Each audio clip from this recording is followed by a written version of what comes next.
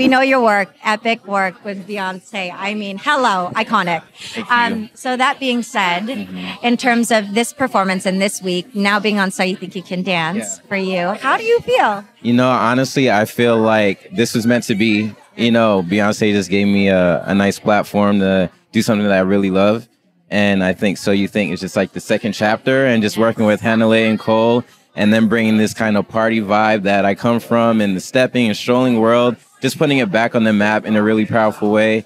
It's just incredible. So thank you to everyone. I love it. Hopefully I'll be back to like choreograph more, because it was such an awesome experience. Yes, I mean, we hope you will as well. I love that you get to put your spin, your voice, your culture, like everything into showcasing these dancers. And then for you as a choreographer and as a performer and artist, what is something that helps you stay grounded, something that keeps you authentically you, whether that be taking class, whether it be watching performances, for you journaling? Totally. I'm in class all the time. Like people, if you know Joe Brown, you know I'm in class training in all styles, and I like to incorporate that into stepping and strolling as well. So taking class and then just surrounding myself with a team of friends and family that will always just keep me grounded and keep me focused.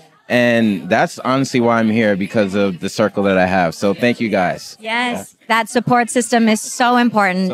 And always being gracious and the gratitude that you find. Yes. I say when you acknowledge the abundance, more comes to you. And that's so true. It will happen. Sage it's going to be, yes, it'll happen for you amazingly. Thank you so much. And then lastly for us, who's your biggest inspiration in terms of dance, or what is a quote that you can give dancers out there, performers out there? Well, I'll give you two. So biggest dance inspiration is my older sister. Shout out to Kiara. She taught me all my moves growing up. But she really inspired me because she actually had scoliosis growing up, and the doctors told her that she would never dance again.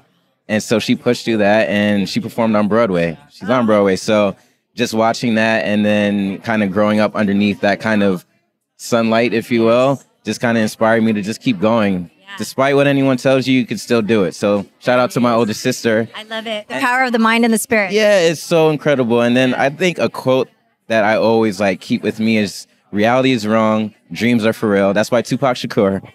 I was just going to say, that's a Tupac lyric. Come on. I have been keeping that with me so long, and this is just a true testament of those words. Beautiful. Even though it's reality TV, but this is where dreams are made. So You Think, great job.